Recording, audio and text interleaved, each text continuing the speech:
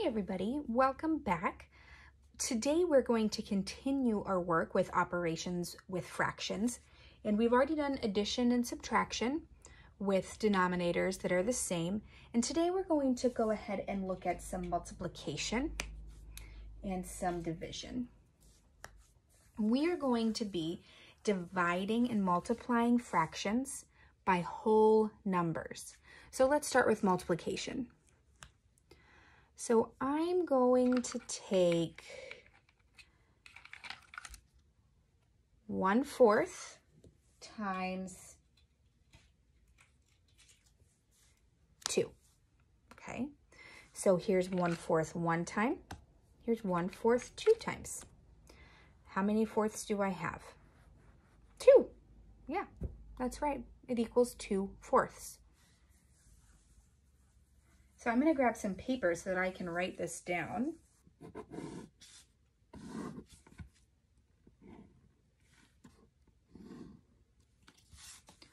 One fourth times 2, which equaled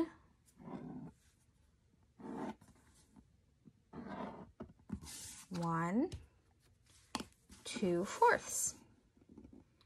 And I would trace that. Oopsies, mine moved.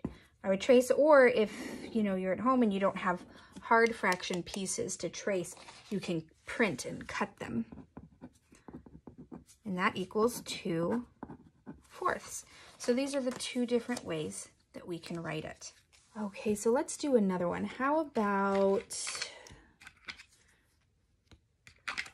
3/5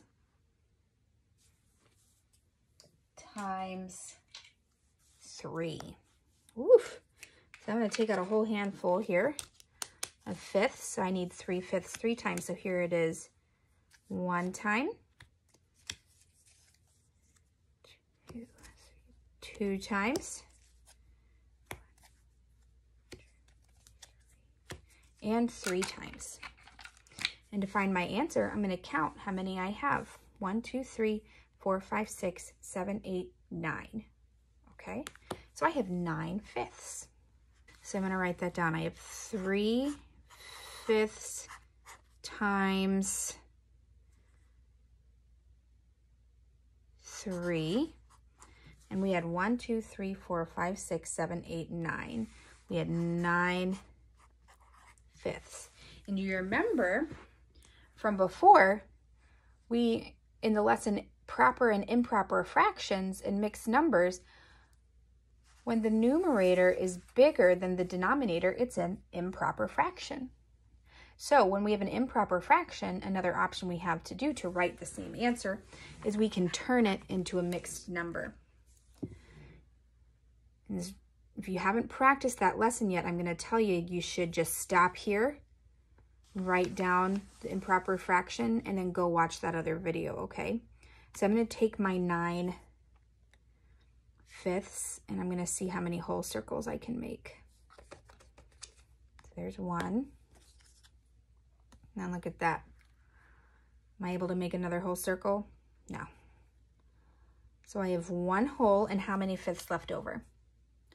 4. So I can write it like this: 1 whole and 4/5. You see how the whole number is the same height as the fraction?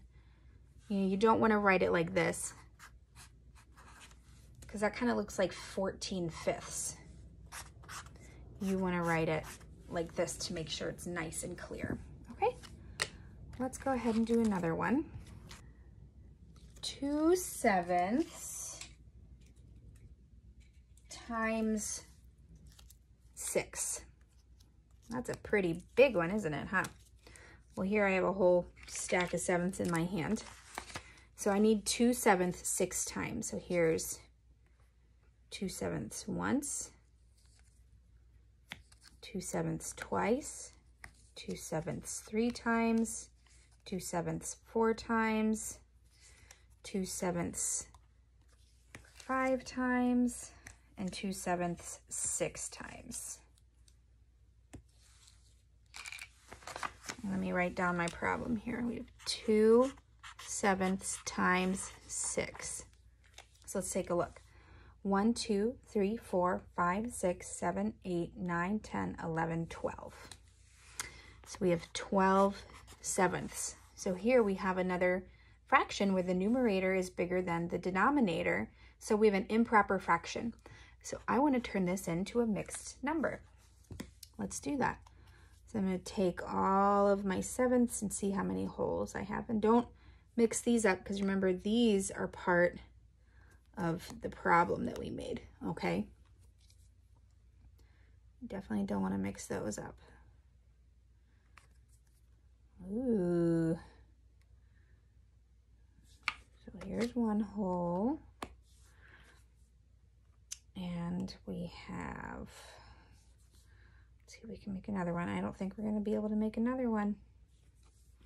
Nope.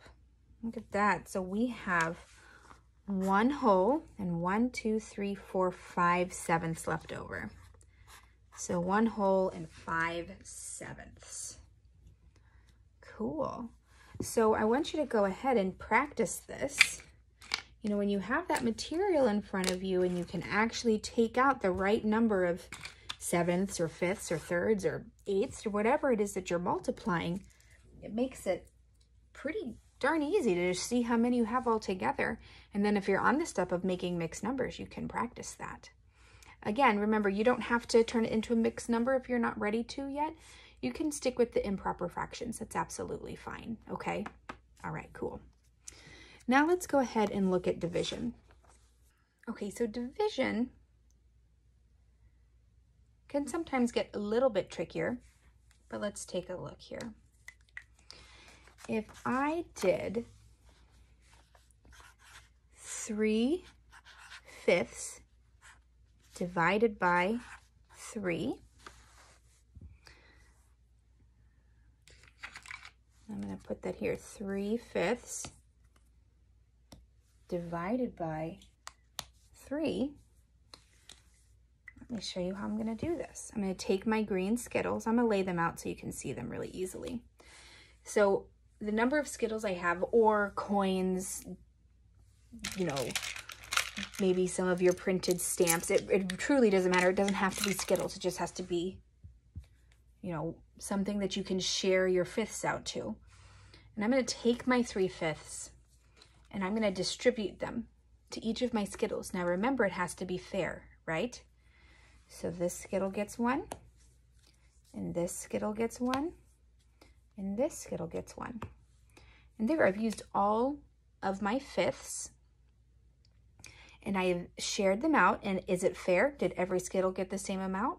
Yeah, they did. So we're done dividing. Now we need to find our answer. So if you remember, when we want to find our answer, we always have to look at 1 unit's place, okay? We want to know how many each Skittle got. Did each Skittle get 3? No, we had 3 altogether. Each individual Skittle got 1 fifth. So I'm going to write that. 3 fifths divided by 3 equals 1 fifth. There we go. Let's take a look at another one. And I want to do 1/2 divided by 2. So let's write that down. 1/2 divided by 2. So what this problem is saying is we need to take this 1/2 and we need to share it between these 2 Skittles. Now, is there something that is equivalent to 1/2 that would equal 2 pieces? Well, let's see.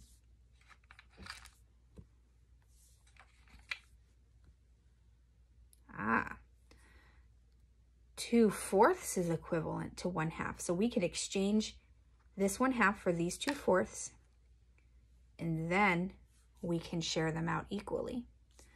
So 1 Skittle got how many fourths? 1. Each Skittle got 1/4. So the answer is 1/4. Let's do another one. Let's stick with our half example. This time we're going to do 1/2 divided by 1/2 divided by 3. Okay, there we go. Let's write that down.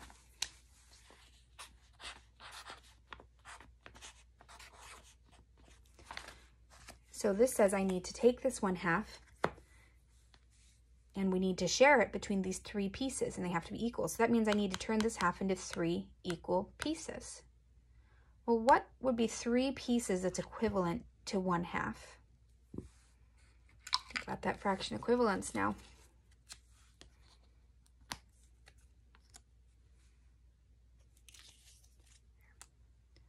3/6. 3/6 is equivalent to 1/2. So I can exchange this half for these 3/6, and then I can share them out. So how much did 1 Skittle get? Got 1/6. Okay, cool. I'm going to do one more for you. I'm going to make it a little bit more tricksy pants. 1/3 divided by 2. So we have to ask ourselves, we need to split this 1/3 in half so that we can share it to these 2. So you got to think about your fraction equivalence. What's equivalent to 1/3?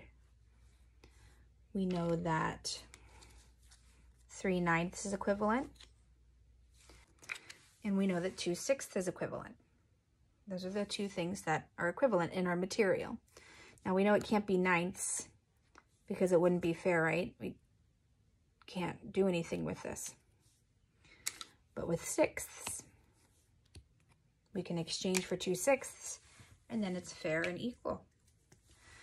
So 1/3 divided by 2 equals, how much did 1 Skittle get? 1/6. Oh, look at that. Got the same answer twice in a row. Okay, so that's division.